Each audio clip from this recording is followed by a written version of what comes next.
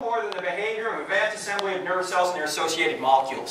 In other words, you are just a meat machine. Every thought you have, every feeling you have, every desire you have is the result of a previous natural cause. You may think you're reasoning, you're not really reasoning. It's just molecules in motion. This is called materialism or hard atheism. And if Crick is right, then there is no real ultimate meaning to life because we're just going to become worm food ultimately. I don't think Crick is right. I think everybody in this room and everybody outside this room has a divine purpose for being, and you can find that divine purpose in this ancient collection of documents we put under one binding we now call the Bible. Now when you say this on a college campus, people look at you like you have three heads. Are you crazy? You believe this book is true? First of all, it's got miracles in it. We know miracles don't occur. Why would you believe a book that has such myths and fables in it? And it's written by religious people who were biased and made things up. When it came to Jesus, they wrote it down much later. They weren't eyewitnesses. They didn't see this for themselves. This is embellished. You can't believe it. I actually think this book is true. And there are four basic questions you need to answer in the affirmative to say this book is true. In other words, if you answer yes to these four questions, I think you can say beyond a reasonable doubt that that book is true. Not beyond all doubt. I could be wrong. I'm not an omniscient being. Maybe I do have it wrong. During the Q&A, if you think I said something wrong or you got a different viewpoint, fine, you can bring it up then. But I think beyond a reasonable doubt you can say the book is true. Answer yes to these four questions. What are the four questions? Here are the four questions.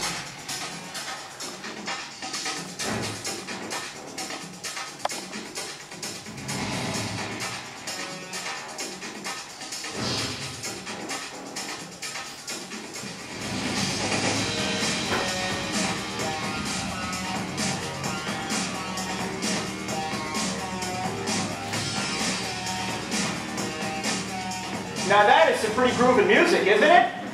I mean, please, it's not Davy Jones, but it's okay, right? This is actually from our TV show, which is on every Wednesday night at 9 p.m. and 1 a.m. if you're an insomniac on DirecTV channel 378. How many people here have DirecTV? Can I see your hands, please? DirecTV. 6 of us. Come on, why not the rest of us? Friends don't let friends watch cable.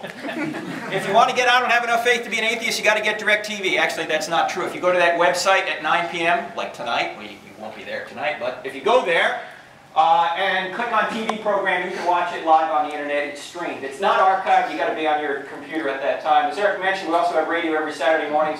144 stations in the Columbus area, 88.1. Is that right? Is that what you said? 88.1. If you can and you're interested in listening to it, it is podcasted. So you can go to our websites on iTunes and that whole thing. What we do here is we present evidence for Christianity. We cross-examine ideas against it. And that's what our ministry is called, crossexamined.org. Now, why are these the four questions? Truth, God, miracles, and the New Testament. Does truth exist? If there is no truth, then quite obviously this book can't be true. Of course, if there is no truth, then any book written by an atheist can't be true either. Right? Now, obviously, there's a problem with people who say there is no truth. We're going to answer, yes, there is truth. We'll go through that here tonight. So in a strange way, we're going to rescue both the atheists and the Christians by answering yes to question number one. Question number one has to do with postmodernism or relativism, and we'll point out that that can't be so. Secondly, does God exist? I hope to show you tonight, through 3 arguments, 2 scientific and 1 philosophical, that there is a spaceless, timeless, immaterial, powerful, moral, personal, intelligent creator out there. These arguments are taught in the Bible, but we're not going to even open the Bible. We're not going to use the Bible to show you that this theistic God exists. We're not even really going to talk much about the Bible here tonight. We're going to give you those 3 arguments and conclude that it does appear that a theistic God exists. The third question is, are miracles possible? Obviously, if miracles are not possible, throw the Bible away and every other book that talks about miracles. I hope to show you tonight that not only are miracles possible, but the greatest miracle in the Bible has already occurred and we have scientific evidence for it. Then we can get to the key question, and that is question number 4, is the New Testament true? The New Testament doesn't have a prayer. If truth doesn't exist, God doesn't exist, or miracles are not possible. But if truth exists, God exists, and miracles are possible, then we can see if we have an accurate, historically reliable account of miracles occurring in the 1st century to a man named Jesus and his apostles that authenticate Jesus and the apostles as coming from God in the 27 handwritten Greek manuscripts we now call the New Testament. Did those people really see this for themselves? Were they eyewitnesses? Did they really write down the truth? Or were they written down much later by religious people who embellished it and were biased and you can't really trust it? Now, we're not going to be able to cover all these questions tonight. As Eric mentioned, actually what we're going to do is cover points 1 and 2 tonight, and then we'll move on tomorrow to points 3 and 4. So even 2 sessions can't cover this material to the extent it should be covered. The book is 450 pages. There's no way I can cover it in the amount of... Well, actually, I probably could cover it because I'm originally from New Jersey. Okay? You see, I speak, that's right. You want a piece of me? By the way, you cannot spell elite without Eli. Woo. One New York Giant fan in here? That's it? Please. Anyway, the book, I speak at 150 words a minute with Gus at 350, so I'm going to move quickly. If you can't keep up or you want more information, the book, as Eric said, will be available on the book table, as well as a 10-part DVD series from our TV show that is 10 hours long. It goes through all this material in a lot more detail. And I want to point out, by the way, that all the proceeds from the sale of the books and the DVDs will go to feed needy children. Mine. Just so you know, I've got 3 sons. 2 of them are in college, so I need some help. In fact, the oldest one's already graduated. All 3 of my sons went to the University of South Carolina. They're all Gamecocks. And the oldest one went Air Force ROTC. I went Navy. I was in the Navy. I was a naval aviator back in the 80s and early 90s.